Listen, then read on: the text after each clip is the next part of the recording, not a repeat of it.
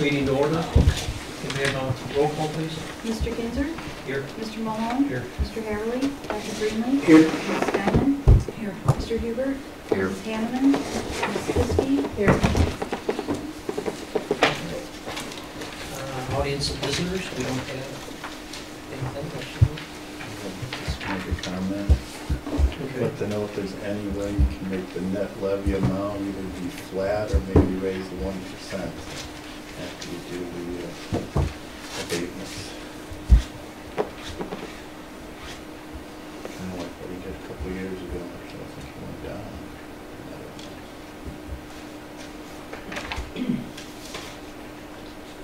Okay.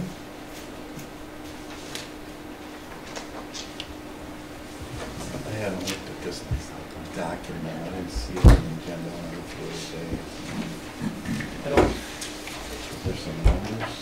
I don't think this was on It's just the this board. agenda? This was on the packet, was it? The levy? Was this on it? Yeah, those are just the three options from Okay. the presentation. Okay.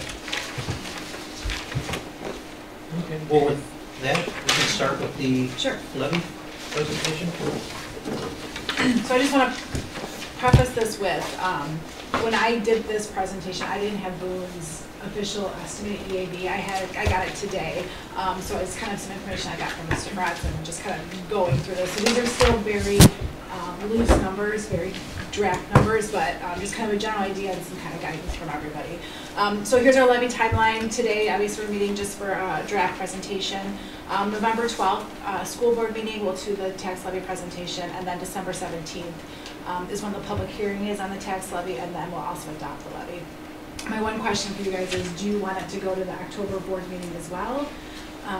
Because we have an October board meeting in there, or November. I can do it either way. So I guess at the end we can discuss where we want to go next. So, but there is an option to present it twice to the board before they have to take a vote. Budget, we did it in July, then again in August, voted on it in September. So revenue to the school district, I know you guys have heard this, but we have local, which is the property taxes, which is generated through this process. Our state, which is the evidence-based funding, we're considered a tier 1. So this year we've got an additional about $434,000 from that. And then federal grants, which are special ed, Medicaid, ELL, all of that. This is just kind of a new graph that I put in here, but this is per student revenue by source, and it's by percentage.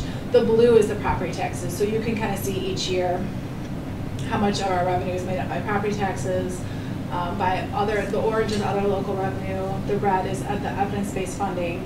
And as you can see over time, our evidence-based funding is beginning to take a bigger chunk of our revenue, which is what we like to see, as opposed to the blue. And then we've got the federal sources on the top there. These are our fund balances.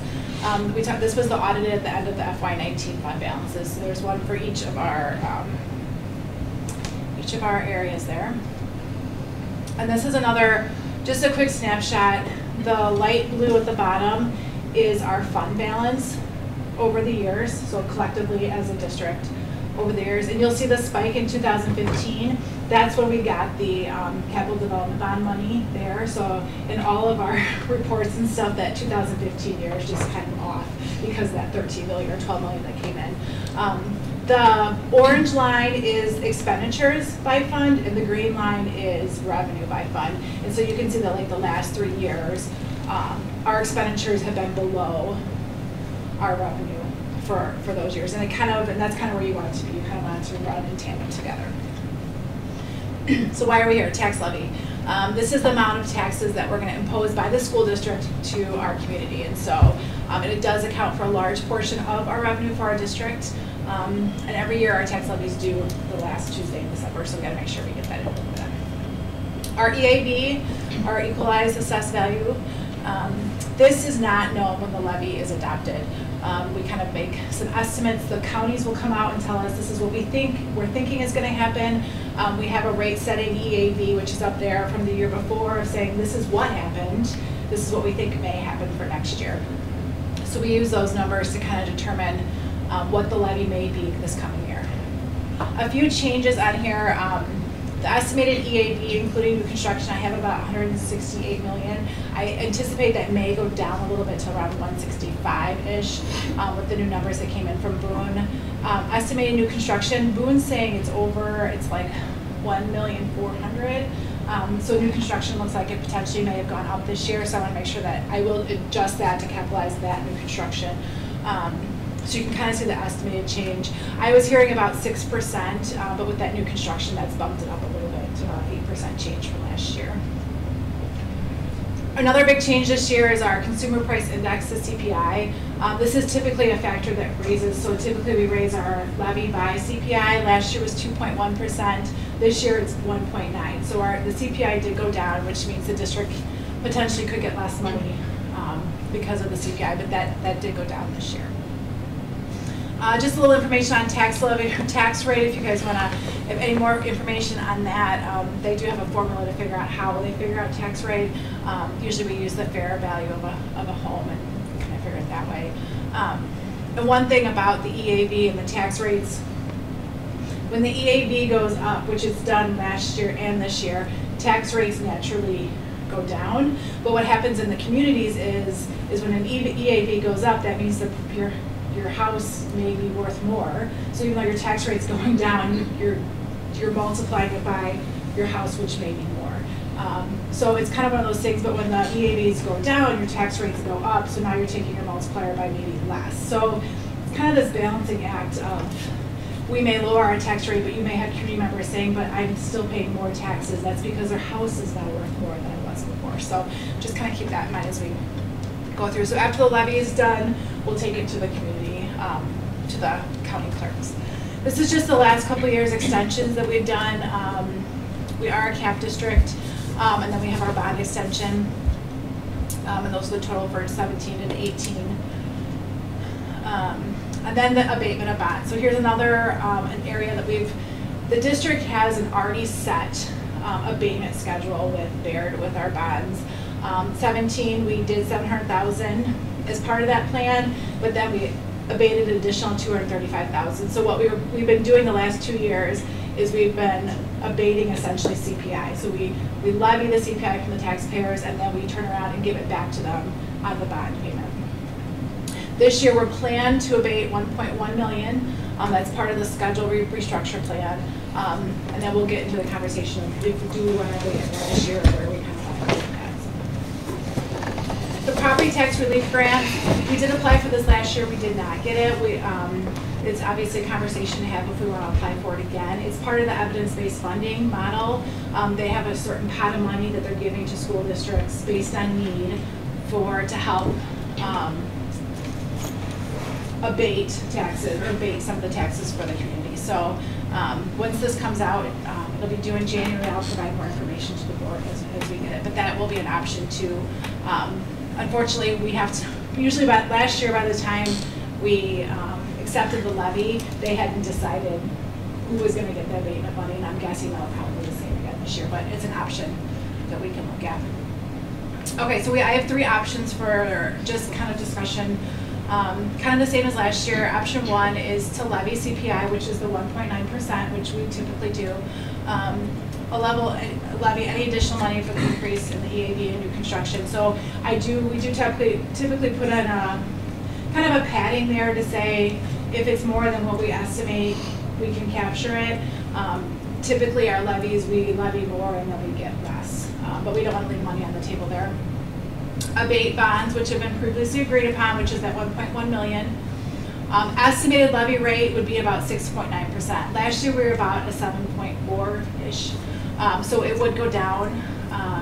Potential decrease of a home would be about $231. Now this is if my $150,000 home stays $150,000, right? Potentially it's not going to, but if it did, if you laid flat on your house, you could potentially save about $200. The option 2 would be to levy that CPI again. Oh, and I apologize, it says 2.1, I'll fix that, it should be 1.9. Levy any additional money for the EAV and new construction. Abate the bonds, which we had previously agreed upon at about 1.1 million. And then to abate the CPI percentage, which at 1.9% is about 175,000. So we would ask the taxpayers for that, and then we would give it back to them. And then the rate there would be about 6.847%. And then the last option is not to levy that CPI increase. So the district would lose about $175,000 in revenue. So it'd be about $278 for one of those $150,000 homes. The tax rate's about the same at 6.8473, so it's only slightly different than if we were to abate it, or if we were going to capture the CPI and abate it back. So a couple options, not a huge difference in the tax rates, but for depending on how much a person's home went up, it could potentially have an impact there as well. Questions? What else information do you guys want to see? Ideas? I think one of the things that I had looked at in the past, and that was when the evidence-based funding came in. The concept, and I think last year the school buses came up, Yeah. but it was the idea that if that money comes in and it's kind of a bonus amount, that my inclination would be is that we would use that to further abate taxes unless administration came up with something that they felt was a need that we had. And I think we talked at that time last year that we felt the buses and getting rid of some of that old fleet would be a reason to not do it. And so I guess I would like that similar type of thing to this year, because that amount is more this year. Is it the same? Are you expecting the same for EDF, or is it actually? Yeah, about the same for EDF. Okay. The amount this year is that we would abate because of CPI is slightly less because it's at 1.9%, not 2.1. So last year I think we abated an additional 200,000. This year would be about 175 if you abated CPI. But EDF is about the same as it was last year. So That's where I was at too. I was thinking exactly the same thing. I'd be interested to see how that lines up for us going forward next year. If there's something that we could potentially do with that money, you know, they're one big time. yeah, I can look into that. And I know after coming out of facilities, and we'll be talking about bus transportation here later, some of this might, but I was on the tax administration. Mary? I agree too, that if, you know, we take the CPI, either use it for abatement or a worthwhile big project like replacing buses and our aging bus fleet, you know, if there's something like that, to earmark that money towards. I don't want to levy the CPI and then just throw it into the general fund to be spent on who knows what.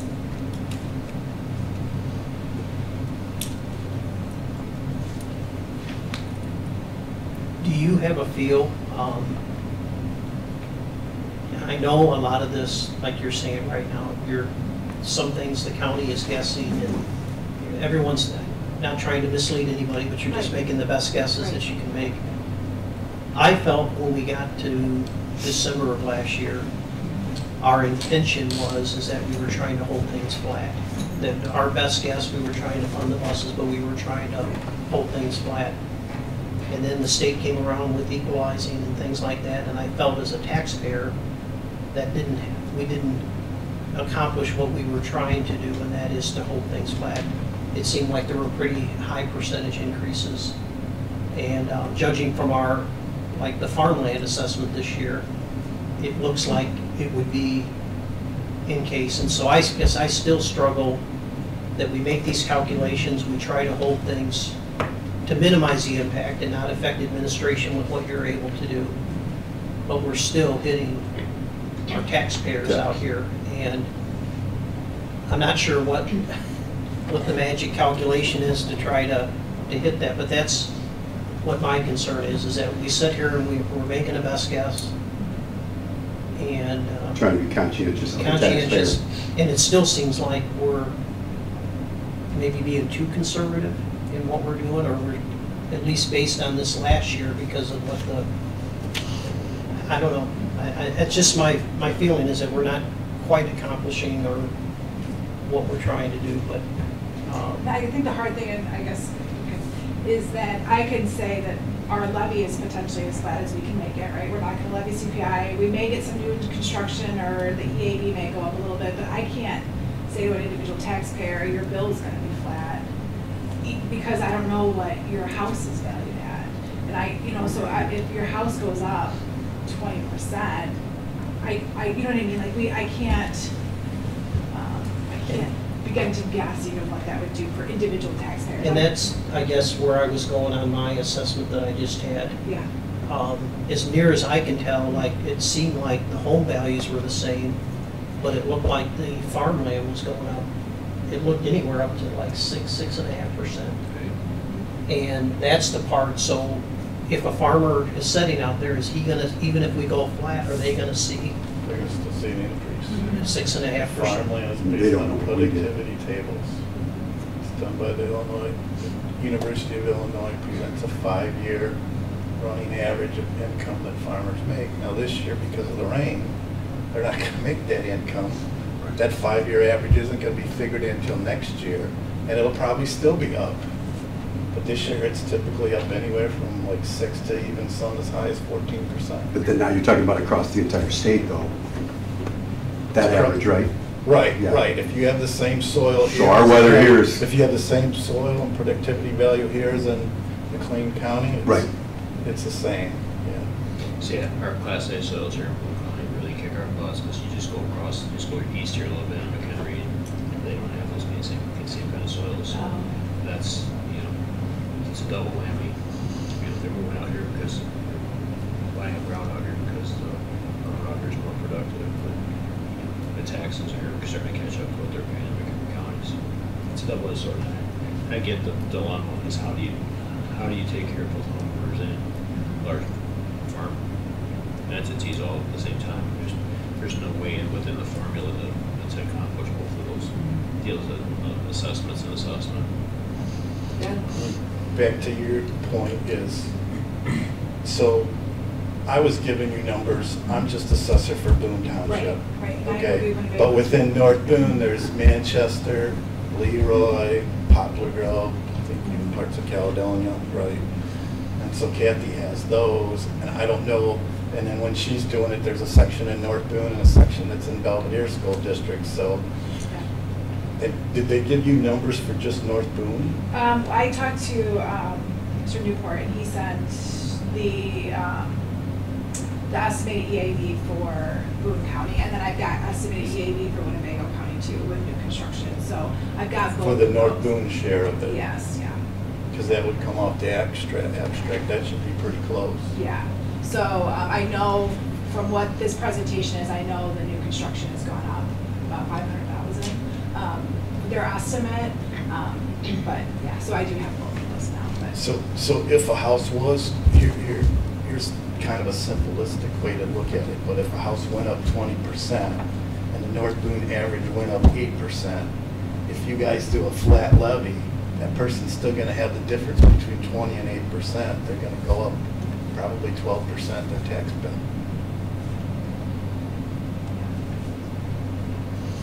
So like the farmers that have 10% on their productivity table, if the average is going up 8, you guys do flat, their bill's still gonna go up 2 or 3%.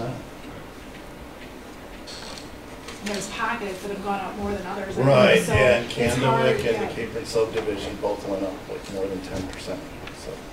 So we can do our part and say, like, on all three options, we've lowered our tax rate from last year. Last year was about 7.4, and our highest tax rate here is 6.9. So even if we abated, or even if we took all that we could and just abated what we planned, where our tax rate is still lower, but you wouldn't see that unless your house stayed flat. I guess that's kind of The other factors. yeah. So. Right, because people don't look at the rate, they look at the Right. dollars. Last year you have 3 options here. I've got my money still out my car. Melissa, what was the total figure last year? You've got 3 options here. What are we comparing to for the total? What do you mean?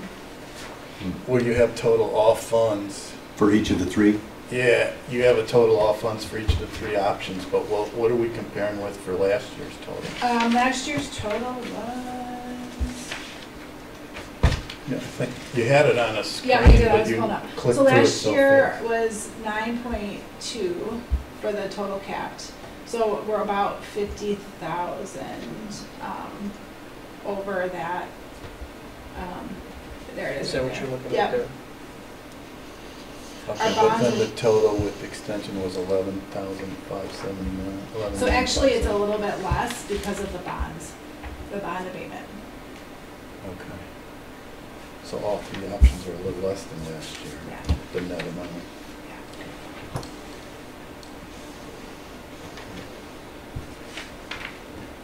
Okay.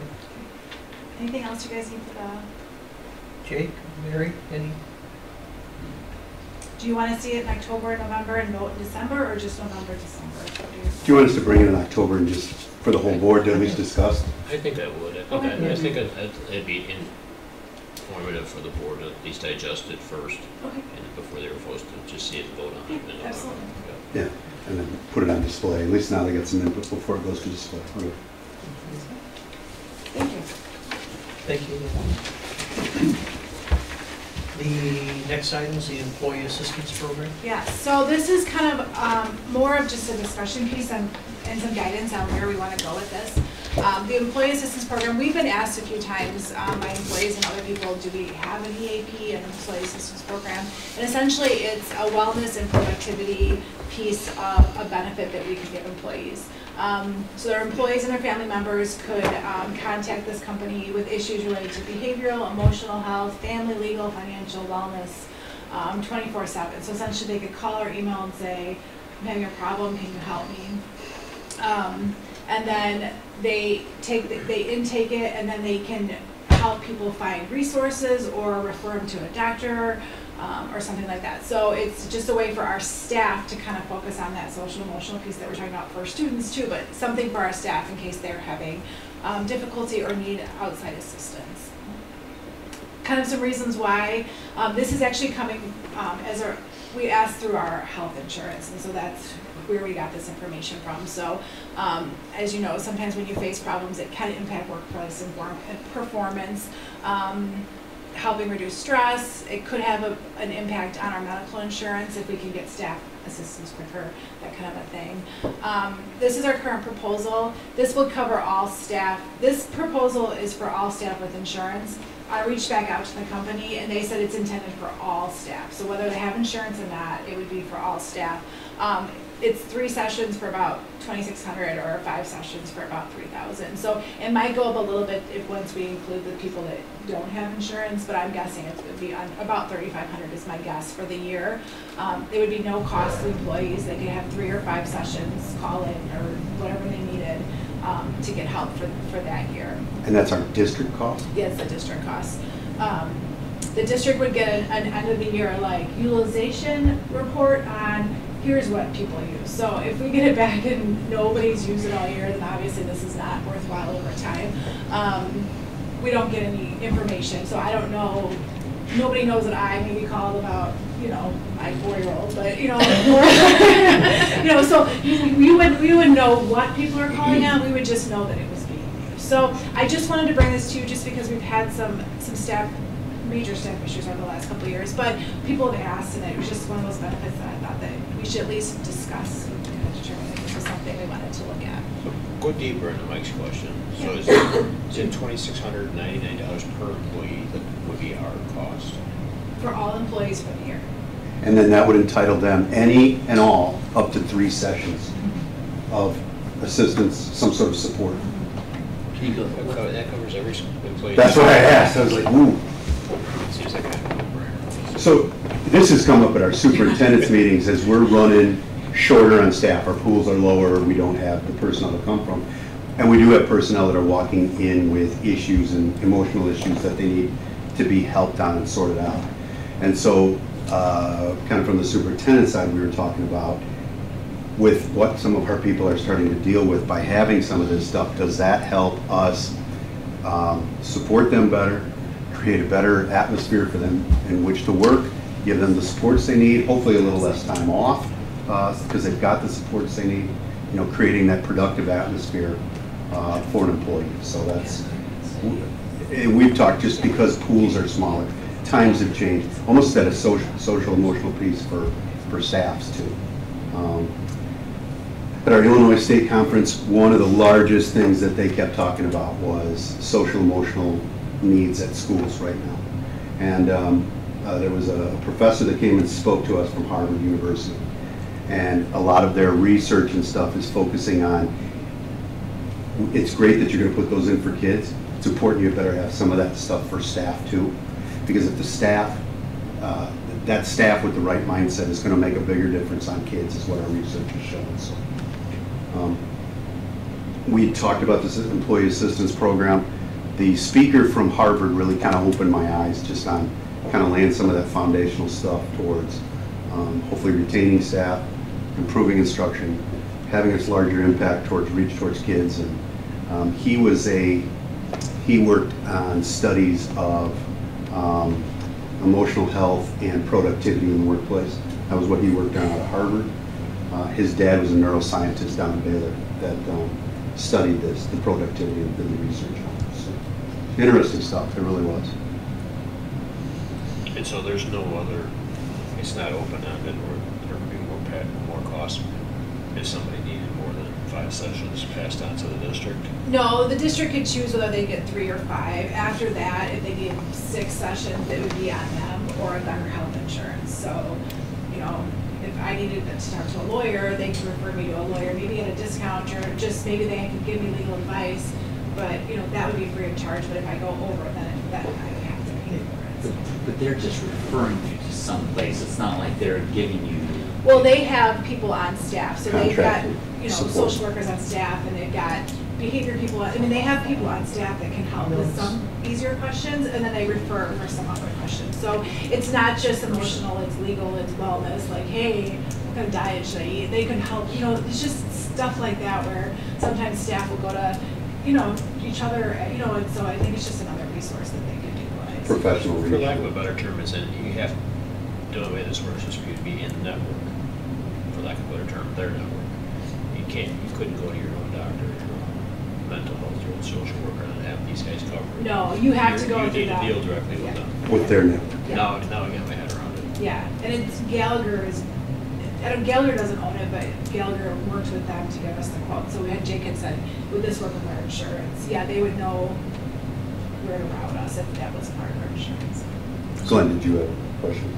I was just wondering if for that cheaper rate, is it all just phone service for Oh. sessions? Yeah, most of it is phone service. Probably. Oh, it is. But that's Somebody- the way I read it, it was unlimited phone service.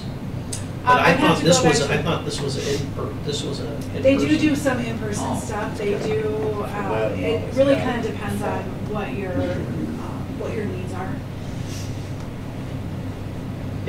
Local in-person EAP assessment, referral counseling, and brief treatment up to 5 sessions, depending on the model chosen. This, my employer has almost this, I don't think they do the financial piece. This was kind of a new, it's more, the counseling piece is what they offer, but it's very close to what they have. I guess the only thing when I was looking at the last page, they mentioned about this being a 5-year guaranteed contract. So would you have to commit, that would be my question, And I would can you have find to out commit before to we 5 do. years? I'll And then so prices are pretty low. I guess the other part I would want to know is, to follow up with Glenn and are asking is this an in-person, like, are they contracted out with Rosecrans or someplace locally Yeah. for the 3 to 5, and then after that, then, like you said, you'd be on your own. I can. Do you want me to bring this back to October with more information? If you don't mind. Yep. I guess one other thing is, this gets into the, if you were to open this to all employees, so I'm assuming if you're getting a North Blue check, you would be eligible for it. Yeah. Is this something that with our union contracts that you could offer it and then withdraw it, like in 2 years, or would it be a perceived benefit that you couldn't take away from them later, or would it have to be negotiated or something? That's the part. Well, we talked about it through the the insurance committee, and that's kind of where it originated initially. And the way I kind of stare at that is we use that committee to kind of drive our decisions, but I think that these are board decisions. So it's not something that would become negotiated down. Unless we opened it up during a negotiation and put that as a piece in a contract. Because the board kind of oversees the health plan. Well, I understand that, but there's some things, once you provide it, you cannot withdraw, can you? Or you would have to negotiate the We withdrawal. have like the supplemental accident insurance too, and that's not in any of the contracts either. Okay. It's just the I- health insurance that Okay. is in I have not both stared at- contracts, and both of them are kind of identical. Okay. But I can the- get clarification on that though, Tom, just to make sure that there's not some legal ramification on the backside. The If the optionals. board chooses not to do it. When you have to have have a to side letter or choose, something Yeah. going. that's something Let me do that that. would be I'll- provided for all. You know, I mean, That- you yeah, have to say, that- hey, yeah, I want I this want that. for the optional one. That's not the case here. Right. Which would make a little bit of a difference. I guess the other thing, I get the other question I wanted to make sure is that in that contract, I didn't see that there was a 5-year contract, that there's not the potential for some escalator clause in it to change the cost of it over the course of the year. You know, wow, you guys are using, you know, light of high 1.2, Right. or 5, since that we can run the price of this up 50% now, and you can't get out of your contract, so. Yeah, I didn't check.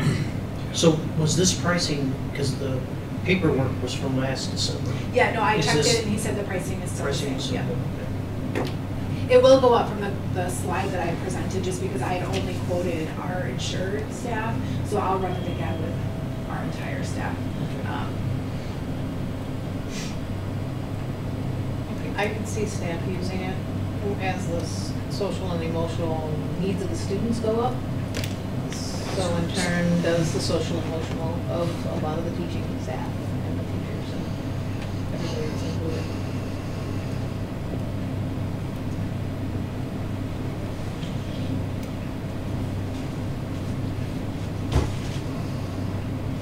And this is for the entire, like, whether you have insurance or not insurance, it's that person and their family. Yeah. Is the way that I read it, okay? Yeah, yeah.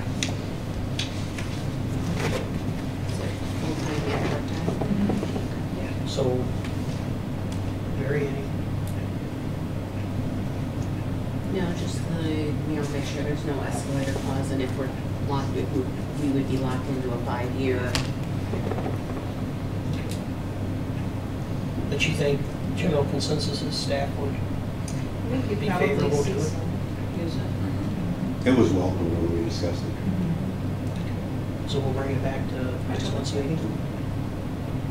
Not the board meeting, but the next business meeting? Or will it be a- Business, or do you want to go board? I don't see why we shouldn't introduce it to the board and see if somebody else sees this as something that there's more that we need. Maybe just send it as information the first time. Okay. with those, that clarification? Yeah, with the clarification. Okay. So run that as a new business item and just informational knowledge, or just make sure that when we bring it back in November. if it's good. Gauge the reaction of the group. Okay. Good with that. Okay. Buses. Buses.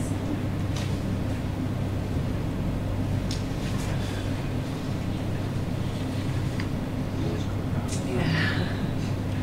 Okay, so transportation purchases just kind of. Was Melissa. Yeah. She loves her I PowerPoint. do. Okay, so history, a little history, you guys know this, but a little history. Last year we purchased 10 international buses, thank you. The drivers are very appreciative. We had 4 hydraulic brake buses that came around November, December, I believe, timeframe, somewhere in the mid-year. Actually, maybe even later than that. And then we had 6 air brake buses that came in August. So we have all 10 buses now. So our current fleet, we have 29 buses, we have 19 in daily rotation. We have 4 vans, a Yukon, 2 trucks, and a white bus. So our long-range plan, last year we kind of decided we'd purchase 10 buses for 3 years, and then we'd move to a bus rotation of replacing 5 to 6 buses every year.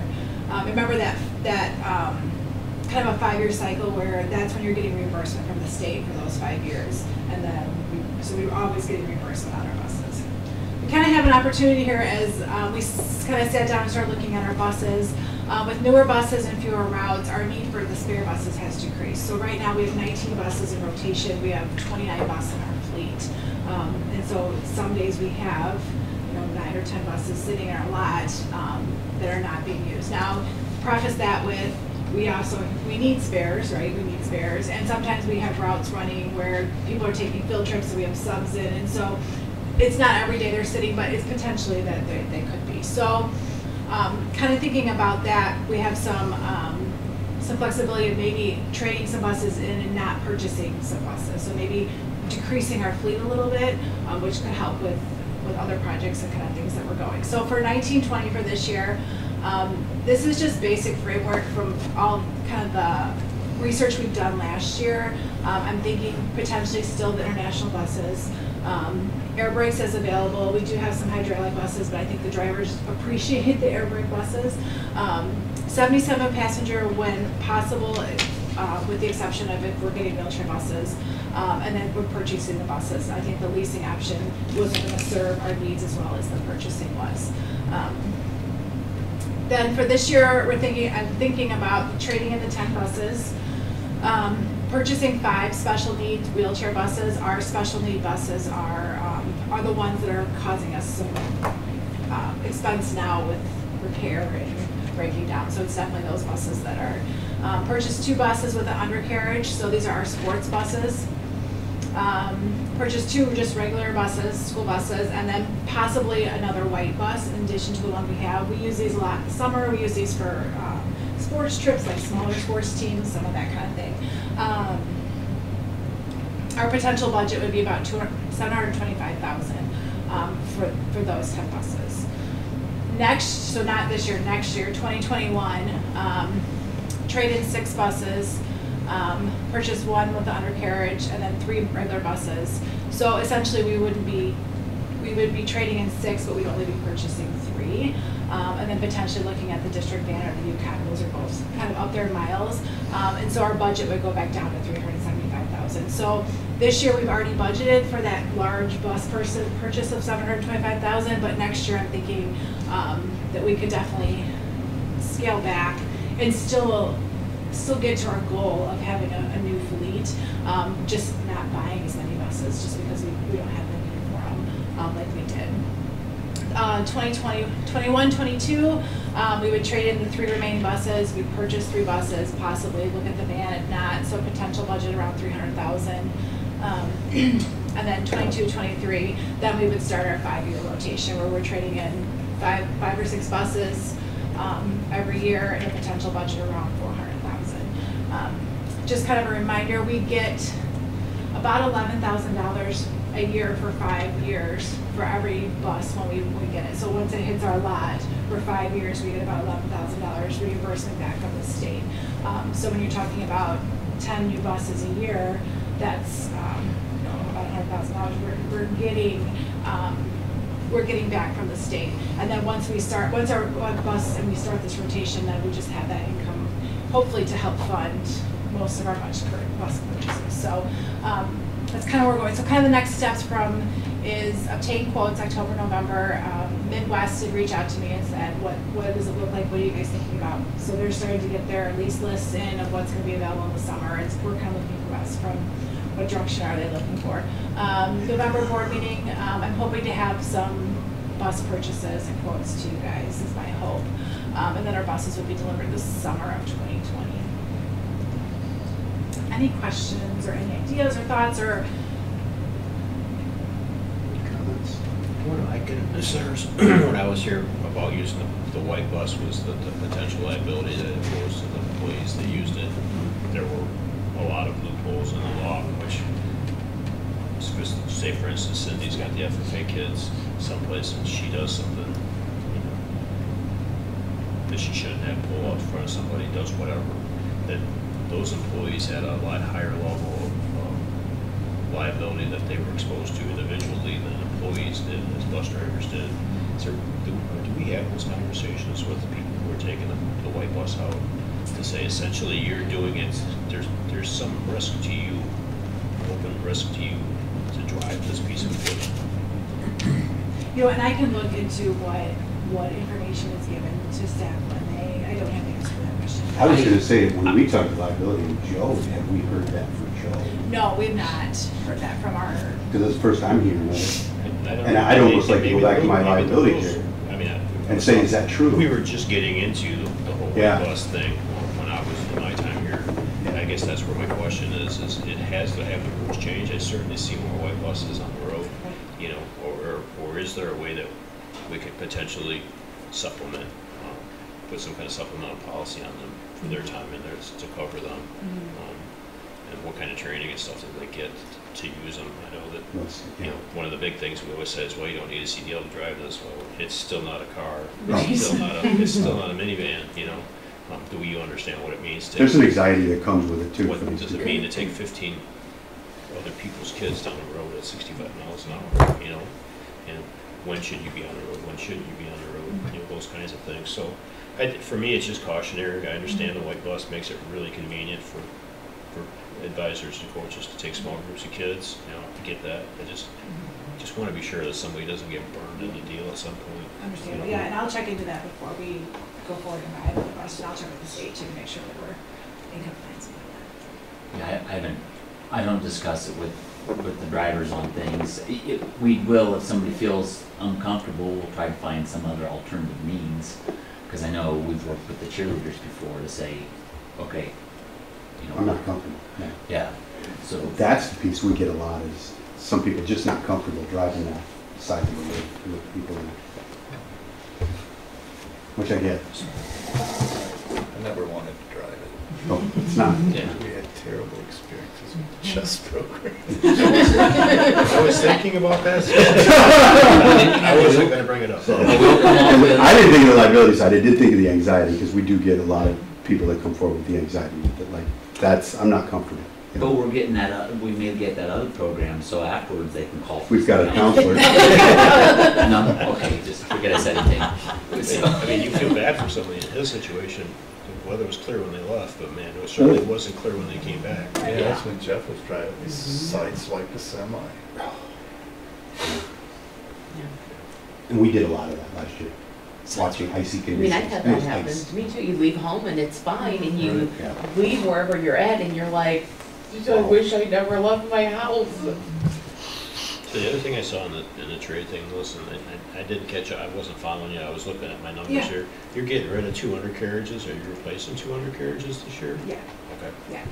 yeah. And with that, the sheet that you have there, my inkling is, after looking at some of the sheets, is that the special ed buses, depending on the size, may be less than the 80,000, where the undercarriages buses may be more than the 80,000. So it'll depend on what those come in. So I figured this year lumping in the 5 special ed buses with the 2 undercarriage buses may help offset their costs together there. So And they'll all come equipped with S-bars. I will check into that. Talk about And that. that's one of those things, if you go back a few slides, Kelly, maybe just one.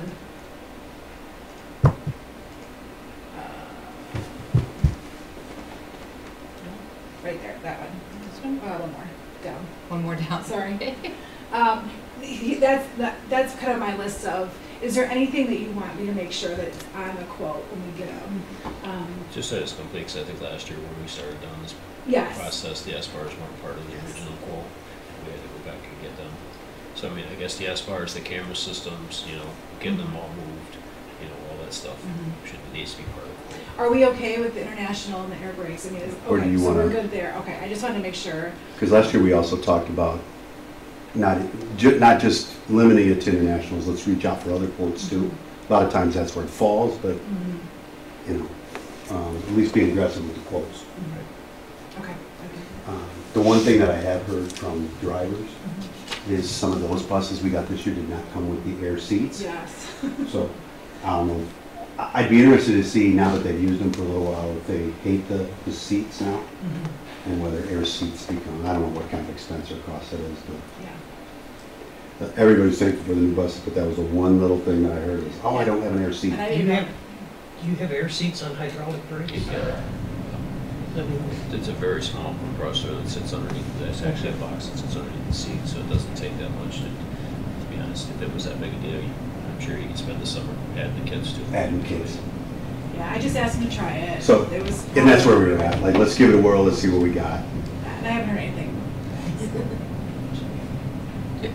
so the couple things that I would like to see on this is, one, I'd like to see the reimbursement Yep.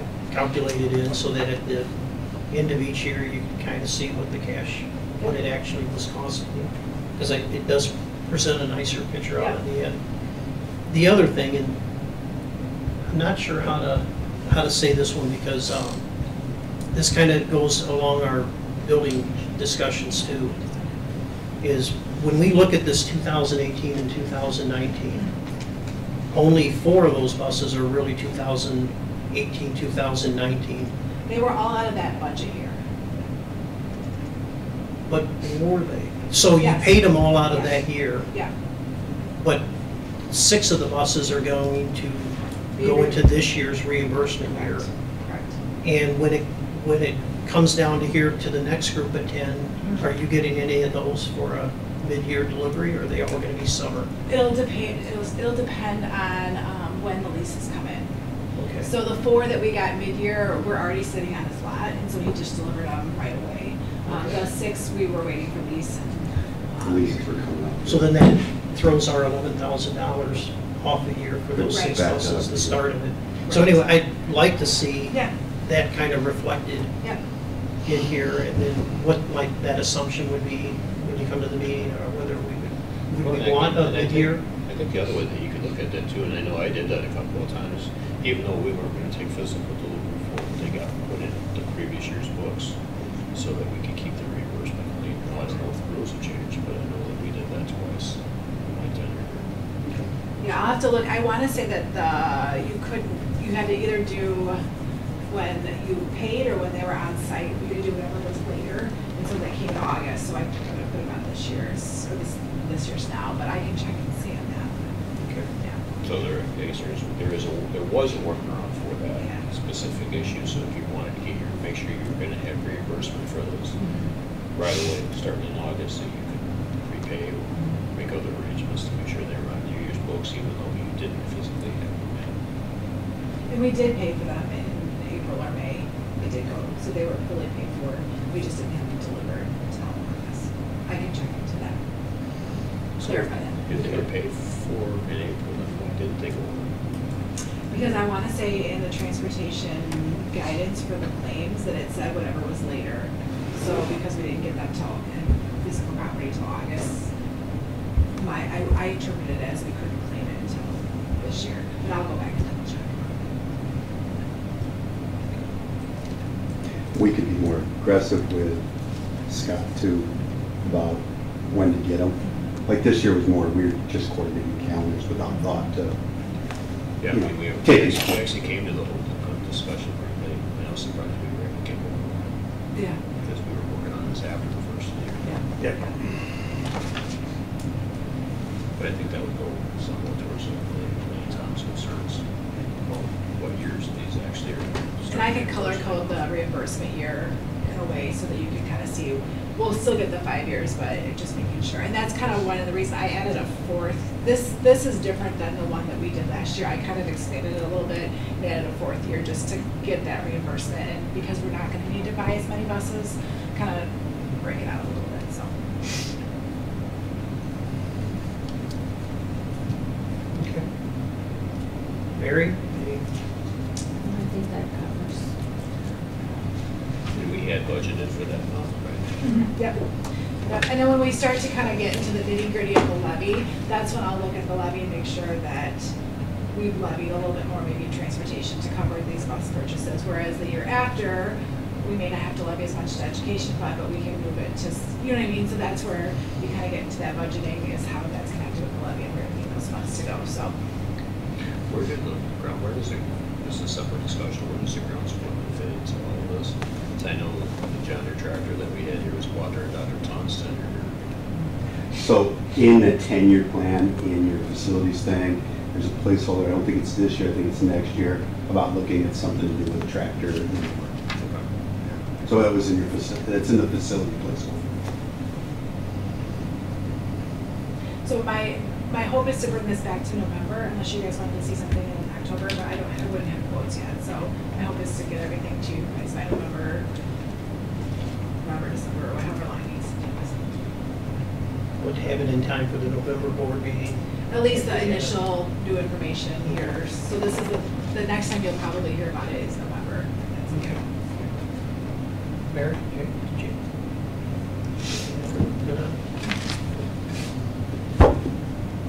Any other items for discussion?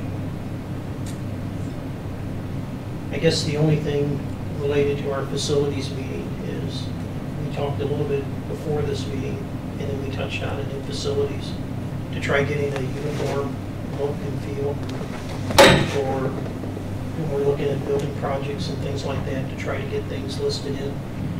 And the other part that I don't know how to represent, and this is probably the biggest thing we're going to struggle with, is when we sit in January and approve a project that comes out of what we think is that year's budget, we're allocating for it, but because it gets paid or completed in August, it shows up in the next Walks into the year's. next year's bill. And have it so that it makes sense for you and makes sense for the committees looking at it, that we can kind of track a project more by when it's done in the budget year, what it falls into, so. Did you show them your draft? I showed Tom. Show it, yeah. And then we'll take some feedback from that. Like I said, when I talked to Jim Nolan, he's like, now's the time to do it. I'm trying to figure Jim Novak's spreadsheet out, so if we do something different and we bring Jim Nolan in right now, he can fit right into plugging stuff in as we go. So I think at its core, when you made the last presentation, I was teasing you a little bit about they're usually more precise than that. That's actually where I was going. I was like, you know, I can't really tell what I spent on this year's budget, what got moved from here, where it all came from. You know, no fault for you. No. I didn't ask you for that. Well, and there's times where we have roofing projects that are paid 2 or 3 years later because we're waiting for them to give us a punch card and they won't. And you know what I mean? So there's times where we just can't control what budget year, but I'll look at how can we relay that to you, that, you know, that information. So when we do that, if we have something like that, a big project that lays out there, from an accounting standpoint, then if big work got done in, for like for the term 2010, and they get paid for it for 2013, what budget year did it come out? 2013, because we're cash, so as soon as it happens, that's when it gets billed. like a lot of So our the- summer projects, we're walking in, we're starting them in June, we're not billed till after July 1, so it gets built into the next fiscal year. And our auditors always ask us when they come, what capital projects did you do this year? What's not been paid? What's still outstanding? So they're accounting for, you're gonna have this bill coming next year, so that is one of those things. that we So do have. you just put that money aside and carry it forward until it's paid for? Well, what we do is when I go to budget the next year, because all of the money, like in 2010, if there was any leftover money that was maybe set aside for that project and didn't get used, it goes to the fund balance. And then you start with a brand new budget in 2011, so you have to kind of either know it's there and budget for it, or if it comes in and it sets you over budget, then you'll have to maybe amend your budget. So it's one of those kind of, you know, But you go back in and pull it from the fund balance. you could go back. You could go back and do that to keep it cleaner. Just to jump ahead in the mindset to kind of follow up on something Tom talked about before, was we put a $25,000 placeholder for a tractor or $25,000 placeholder there for a stadium, and we don't spend it, it just goes back to the general fund. No, it goes back to the fund balance of that fund. So if we put a $25,000 placeholder in capital projects in Fund 60 and we don't spend it, it goes to the fund balance for capital projects. Fund So it's 60. still there. It's still there, yeah. And you'll notice if you look at like our fund balances, most of them are growing. O&M is one that once in a while it's not, you know, we spend more, but most of them are growing with the revenue. So yeah, it just goes to that fund balance. And then- That's where my issue is like with this, something like the stadium.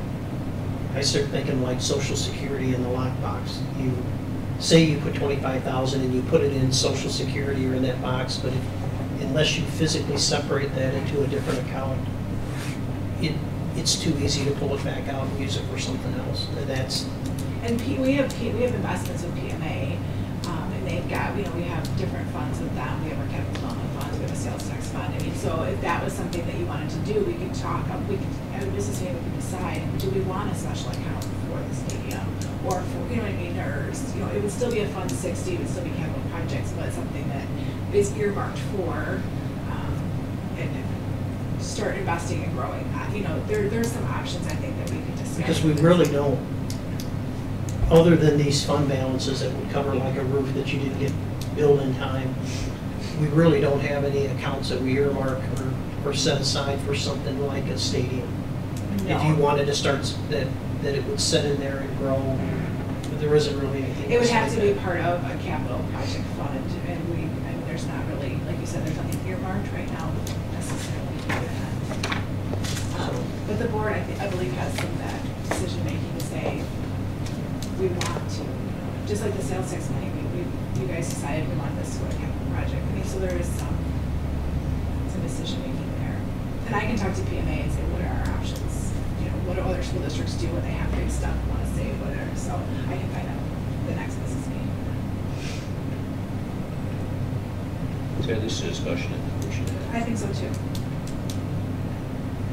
Because like you said, you placehold 25,000 and then you have a sewer that breaks. You know what I mean? Like there's, life happens, and so if you're actually setting it. Here we are in year 5, we should have money set aside for teachers. Is there any other items for discussion? One question, being some of those items came up, would we say November 6th? Do you see a follow-up meeting back here, or do you want to wait a month, let Melissa get some information? I'd at Business least side. like to set aside that time. Because what we could do is do something similar, and run them back to back, and people, you guys got it right here. We're already here. Yeah, rather than gobble up 2 nights. We could do 5 and 6:30 again.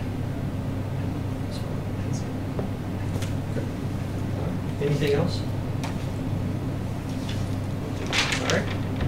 Thank you, everyone. Thank you guys. Thanks for coming.